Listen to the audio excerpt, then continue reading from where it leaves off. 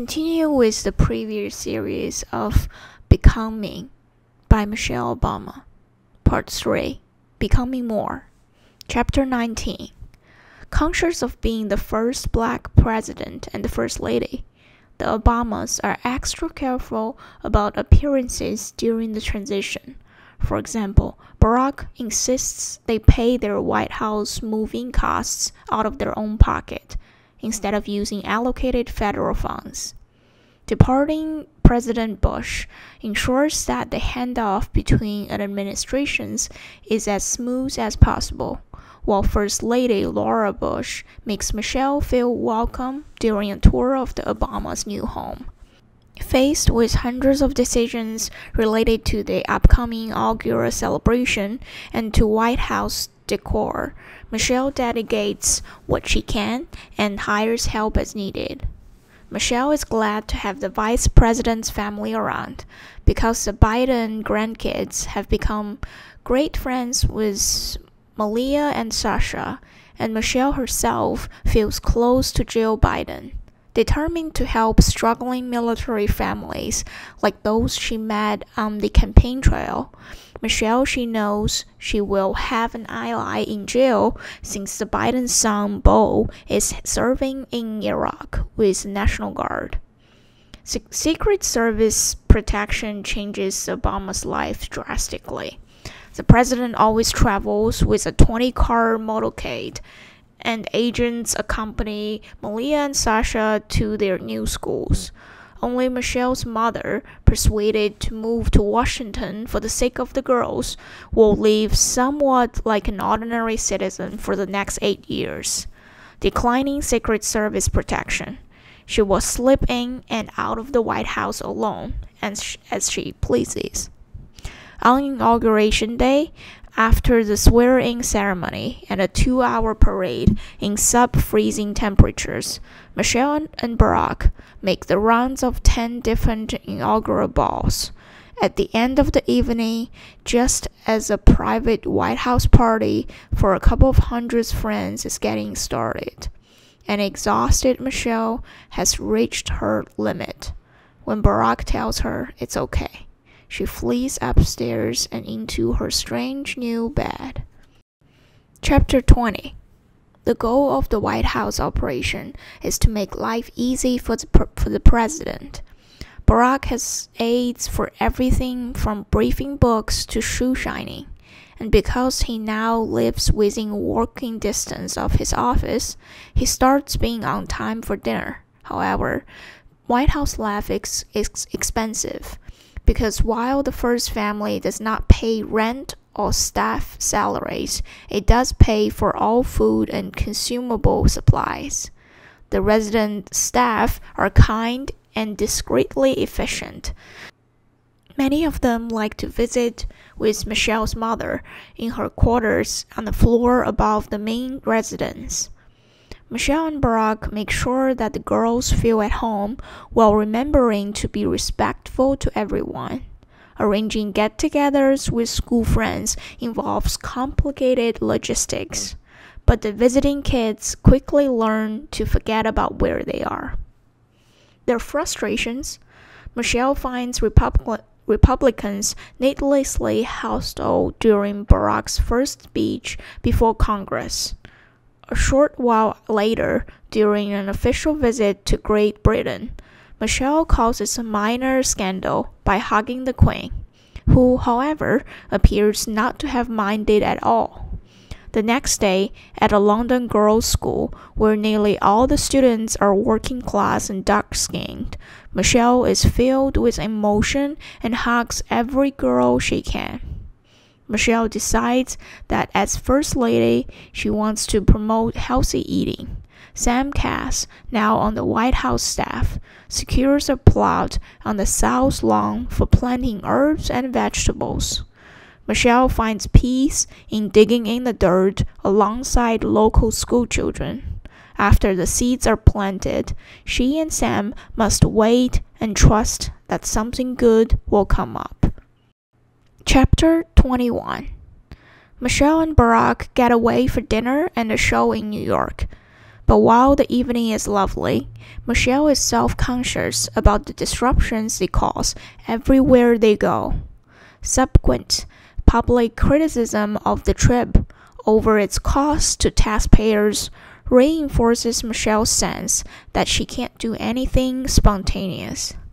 Even stepping onto her balcony requires security measures.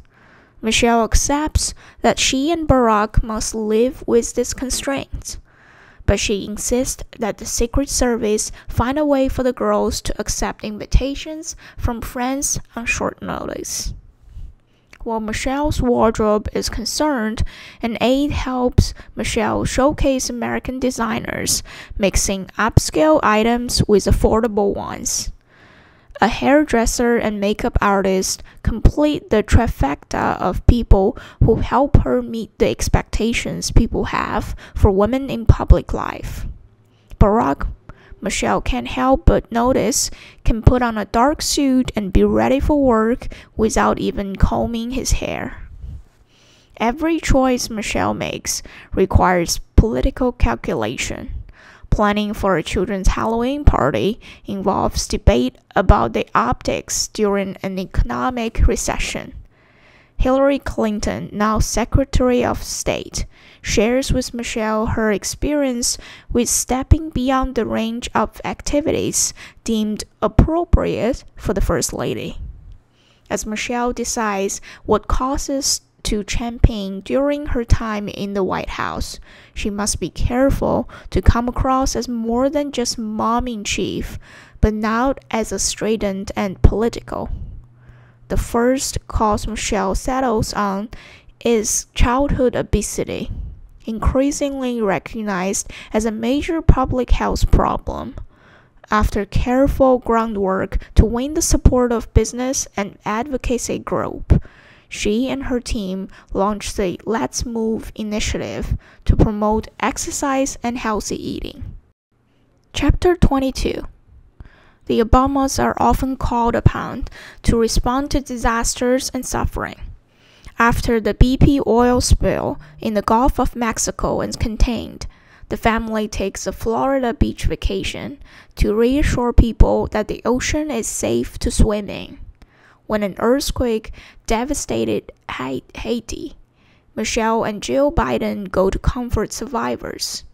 Michelle regularly visits with wounded veterans and their families at Walter Reed Medical Center. The Let's Move initiative leads to improvements in school cafeteria diets and a pledge by Walmart to offer healthier food products. Passage of a child nutrition bill promises to further improve what children eat at school. Michelle and Jill Biden launch an effort called Joining Forces to provide more support to military families. For Barack, meanwhile, child nutrition and the needs of military families are just two of many concerns that keep him up late at night. Safety is a constant worry, especially after real estate developer Donald J. Trump starts promoting the idea that Barack is not a U.S. citizen. Someone fires several rifle rounds at the White House. Michelle and the girls try to live their lives as normally as possible, which for Sasha and Malia means sports, and for Michelle means an occasional incognito trip to Target or to PetSmart with their dog, Bo. The agents who protect the Obamas become over time good friends. Michelle stays in touch with her roots by starting a leadership and mentoring program to provide girls in hard circumstances with the kind of adult guidance she was given as a girl. At Camp David in Maryland, Michelle starts hosting an annual fitness boot camp for close friends. Meanwhile, one of Barack's nighttime worries is over. A team sent to kill Osama bin Laden completes the mission with no casualties. Chapter 23. Even though Michelle knows she's considered popular, she continues to feel the pressure of being the first black First Lady. She wants to do whatever she can to help Barack win re-election in 2012. in the face of cynical oppositions from Republicans in Congress. First, however, she heads to Africa for a tour that includes inspiring meetings with Archbishop Desmond Tutu and Nelson Mandela. In the fall, Michelle works to continue the progress of the Let's Move initiative, teams up with Joe Biden to remodel a disabled veterans home, and discovers the power of social media. Her first tweet is to promote joining forces. Over the coming years, Barack stays only barely ahead of his Republican opponents, Mitt Romney, in the polls and performs poorly in the first televised fall debate. On election night, Michelle deliberately tunes out of the news and therefore is too slow to learn that Barack has won again. 5 weeks later, when a shooter at Sandy Hook School in Newton, Connecticut, kills 26 children and staff, Michelle is too shaken to join Barack at an on-site prayer vigil. When shortly after Barack's second inauguration, a girl from Chicago's South Side is killed in a drive-by shooting, Michelle feels it is time for her to step up.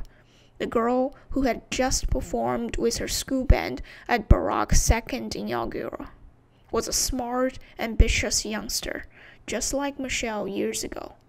Michelle attends the funeral and speaks with the girl's parents.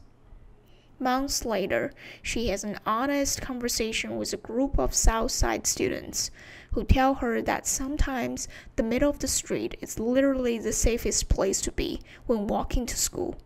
She tells them that Washington is not going to help with the gang violence problem, and that education is their hope of a better life. Michelle's new Reach Higher initiative seeks to encourage young people to attend college. Chapter 24. The Obamas continue trying to keep their girls' life as normal as possible. Michelle's staff regularly ask gossip website to take down pictures of the girls.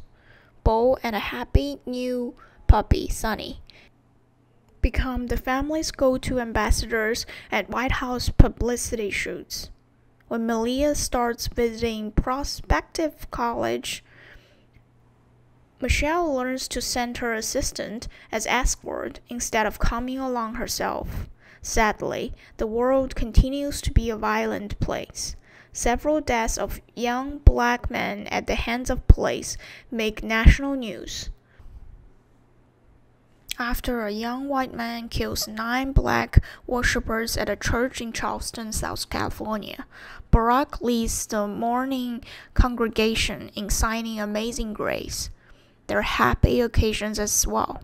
However, when the Supreme Court affirms the right to same-sex marriage and the White House celebrates with rainbow lighting, Michelle and Malia sneak outside to enjoy the spectacle. As the 2016 presidential race gets underway, the Obamas makes their most of their remaining time in the White House. Together, they work on their Let's Girls Learn initiative, which seeks to increase access to education for adolescent girls around the world. Michelle promotes the efforts by enlisting the help of entertainment celebrities and by TV appearances with the likes of Stephen Colbert and James Corden. During a final visit to the United Kingdom, the Queen knows that she cares about protocol much less than her staff does. Michelle is appalled at Donald Trump's bullying conduct in the past and during the campaign. She speaks on Hillary Clinton's behalf at the Democratic Convention, offering "When they go low, we go high" as a model. On election night, she's optimistic that Hillary, with a polling lead, will win. The Obamas and their staff are dismayed when Trump wins, but Michelle takes comfort in all the things accomplished over the last 8 years.